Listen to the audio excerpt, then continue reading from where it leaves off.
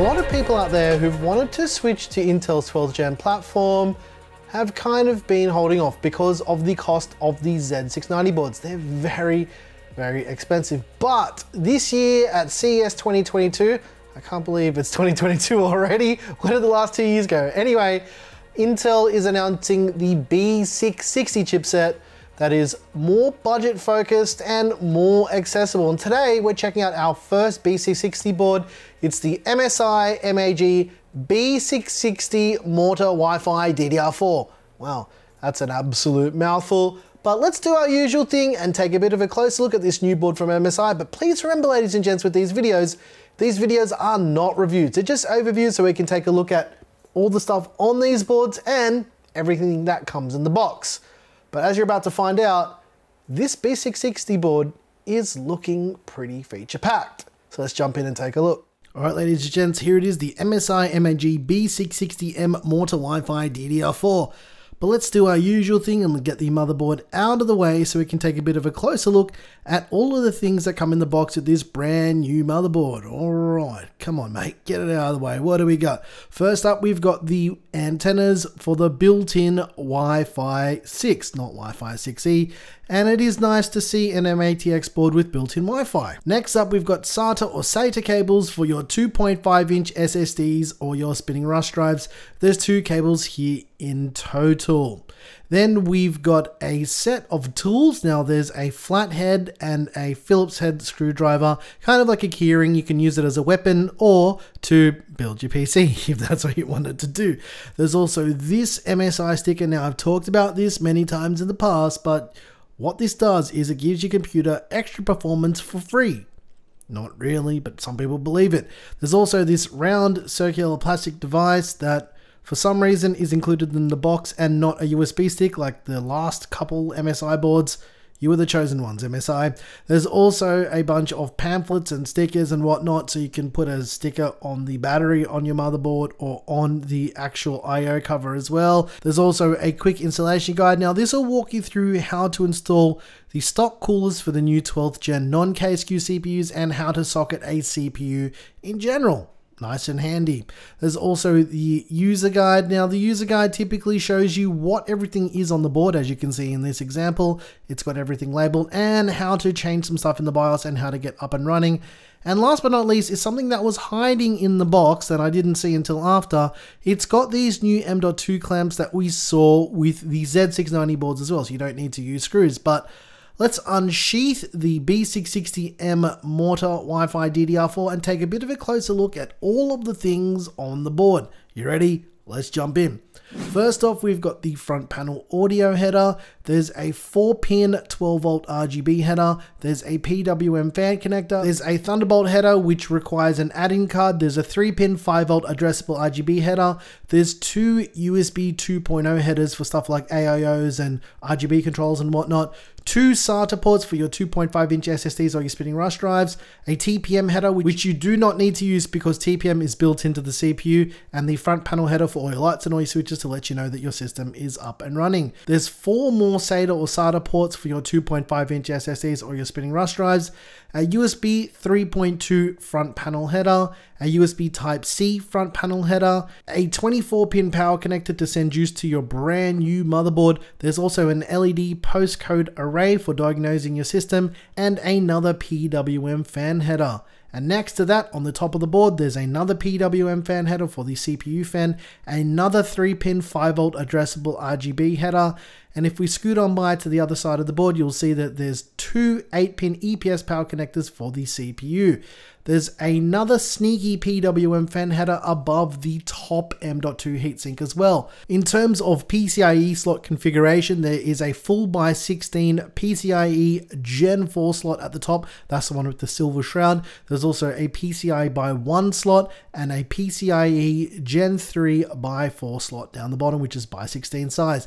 Now this features Intel's brand new B660 chipset, which is kind of more of a budget focused chipset. It's got a big heatsink on it to cool the chipset. There's also a 12+1+1 phase digital VRM setup, and you can see that the heatsinks for this VRM setup is quite substantial. You'll also notice that the entire I/O cover is also a heatsink for that VRM layout. Because this is a B660 board, it features Intel's LGA 1700 socket, which is compatible with all Intel 12th gen CPUs, and we'll take a bit of a closer look at the socket. If you've seen any Z690 boards, you'll know that this is identical in every single way. There's nothing different with the physical socket. If we flip the board over, you can take a bit of a look at what's on the back here. Not a lot of interesting stuff going on here. It does have labels for the keep out zones for this board as well. This is handy for people who've not built PCs before and people who have built lots of PCs before. In terms of memory configuration for this motherboard, it supports up to 128 gigs of DDR4 memory at 4800 megatransfers overclocked. Let's take the heat sinks off the two M.2 slots on this board so we can take a little bit of a closer look at those. Now, both of these M.2 slots on this board are PCIe Gen 4 M.2 slots. You heard that right. You can get some fast storage on both slots on this board. And you'll notice that much like other boards that we've checked out in the past, they have labels that tell you where each slot is physically connected. This one is connected into the chipset.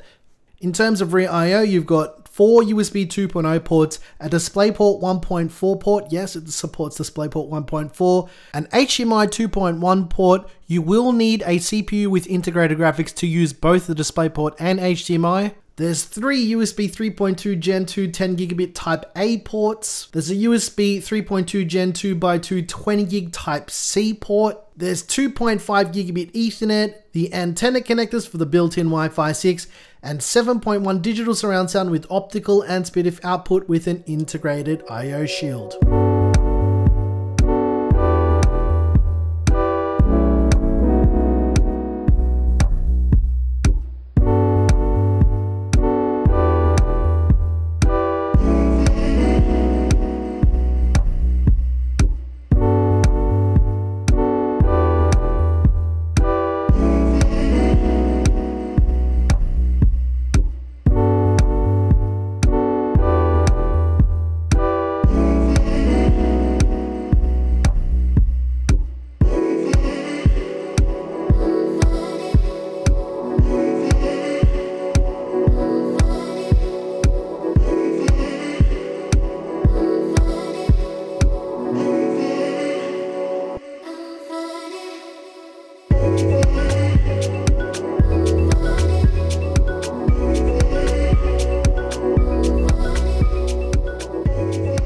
Alright ladies and gents, I hope you enjoyed this first look and overview of the MSI B660M MORTAR Wi-Fi DDR4. That is an absolute mouthful. Now, if you're interested in the DDR5 version of this board, just as a bit of a note, they do actually have a DDR5 version of this board.